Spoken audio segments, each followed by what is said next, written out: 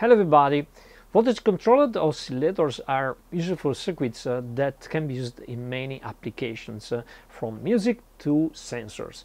And there is a very common and very well-known circuit, integrated circuit, that can be used for this task, and it is the 555. It is also well known to be quite a noisy circuit, and it can generate a pseudo sawtooth waveform. So today we'll go through a much better circuit that generates a true triangular waveform, and it will be the starting point for a waveform generator that you can build for your hobby laboratory of electronics. And in the next episode we will see how to get a sine wave and a square wave from it. So stick with me and let's get started. The heart of this circuit that generates this beautiful waveform is just a capacitor and a current source, a constant current source. And this is because the voltage across the capacitor increases constantly over time following this equation. Now, if we expand the concept a little bit, we add here a current sink and a switch here, so that the switch is at first toggled to be connected to the current source, the constant current source, and we see the current will flow in this direction toward the capacity. Toward the capacitor and charging the capacitor, and then we took the switch in this way so that the current now will flow from the capacitor through the current sink, and the voltage of course will go down with a straight slope. The straight slope will rise and then will go down, and then toggling the switch up and down continuously, we generate a waveform. So how can we translate this into an actual circuit? Let's see. A first approach would be a circuit like this. This transistor with this resistor, these two diodes, and this resistor, this block here. Let me enhance this with a little rectangle here. Well, this block is a current source, and if you look carefully, you will notice that this block here below, it's a current source, but just peculiar to this, and it is a current source to the negative rail. As long as this transistor is turned off, because we have here a negative voltage, a current will flow through this transistor, will charge the capacitor, and in output we have a voltage that will rise with a constant straight slope. And then when the voltage reaches a certain point, we'll turn on this transistor. We give a positive voltage here, the transistor will turn on, and the current will start to flow through this transistor. And therefore we will have a discharge of the capacitor. But you will see now a problem, because you will see the charging phase is twice faster than the discharging phase. And this is because we have the same current source and current sink here. Let's say current sink or current source to negative, and this is because the currents are the same, and when the capacitor discharges through this way, still we have some current that comes from here and keep it charged. So to win this current, we need to double down the current that flow through here. And this way we can correct this and make the capacitor to discharge using at the same time, at the same rate that it charges. Okay, this circuit will work, but it requires a high impedance and very low capacitance input amplifier here to pick up the waveform from the capacitor here. What about an integrator? So this is the idea. We have a positive and negative voltage that are applied simultaneously here, an integrator, a threshold detector, and a transistor that cut off the negative voltage. So suppose at the beginning the transistor is closed, so the negative voltage is cut off, and through this positive voltage and through this resistor a current will flow, charging the capacitor and making the output of the operation amplifier to fall at a constant slope. When the voltage reaches the lower threshold, the threshold detector switches, opening the transistor and allowing the negative voltage. So through this resistor will flow a current, and a current will be the amount of current will be double than this, because this resistor is half than this, discharging the capacitor and making the output of the operation amplifier to rise at a constant slope until it reaches the higher threshold. At that point the threshold detector switches again, closing the transistor and cutting off the negative voltage and starting the cycle again. So here we go. We have this, this is the voltage control input, and here we have the control voltage that goes through this resistor that is twice this resistor, and here we have an operation amplifier that is used to invert the voltage, the input voltage. Now by adding a resistor, a variable resistor here,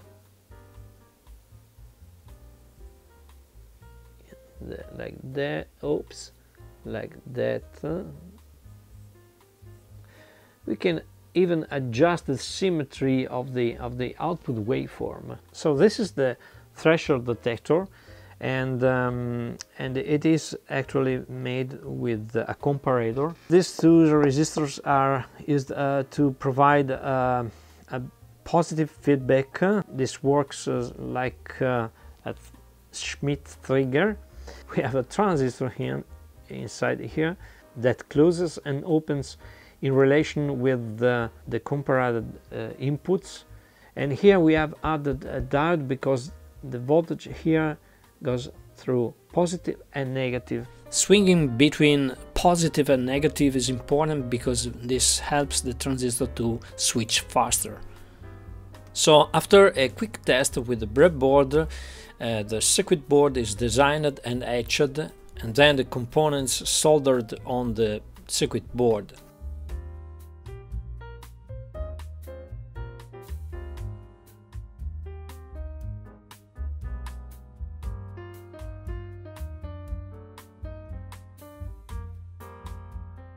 And this is the finished circuit. A modification that I will discuss later in the video is already visible. This is the comparator, this is the amplifier, the integrator amplifier, and this is the buffer amplifier and the inverting amplifier. And this is the transistor to switch the charges, so to the capacitor. So let's hook up the probe of the oscilloscope and let's see how it works. And here we go, we have the circuit that varies its frequency by changing the input voltage. Okay, the yellow trace is the input voltage, while the pink trace is the frequency, obviously, the generated triangular waveform. And we can span from about stop it because the voltage is too low. We can reach the minimum of about 500 Hertz, but here the waveform is badly deformed. It seems more sawtooth rather than a triangle, but from 4.4 kilohertz the waveform starts to appear a nice triangle. Again, we have a good waveform shape. 300 kilohertz, and we are at 538 kilohertz, and we are pretty much to the limit. 583 kilohertz. Yeah, okay, but at this frequency, as you can see, the waveform is a little bit deformed here. It is not really straight. Here it's still straight, here no, it is not. But well, okay, we are at the limit of the circuit because it was designed to go to reach the frequency of 500 kilohertz. Okay, 500 kilohertz. There is a little bit of distortion here, but yeah, I think it's acceptable. It's acceptable at this frequency. This is the symmetry. The symmetry even changes a little bit of the frequency, a little bit, quite a lot. Okay, this must be corrected by tweaking the resistors that, or maybe I have a wrong resistor. Now the yellow trace is the waveform, and I notice that there is a distortion here. Let's zoom it a little bit. Yes, as you can see here, there is a distortion in the signal. Why this happens? Well, I've already found a solution and made the modification, but to let you understand, I jumped the modification and moved the yellow trace to the output of the comparator to let you see what happens. The oscilloscope, the pink trace is the signal that comes from the comparator, but if I zoom this a lot, you can see here is this little spike, and this is what happens on the collector of the transistor. As you can see, because we have a very little voltage here, the spike is much more large than at higher frequencies, so it gives an influence and stops the discharge of the capacitor. No, sorry, it doesn't stop, it accelerates the discharge of the capacitor. In fact, as you can see here, it changes brutally the slope. So my idea is this: here inside the transistor there is a little parasitic capacitance between inside here, between the base and the collector of the transistor. This signal goes up, a pulse passes through this capacitance, and it is transferred here, making this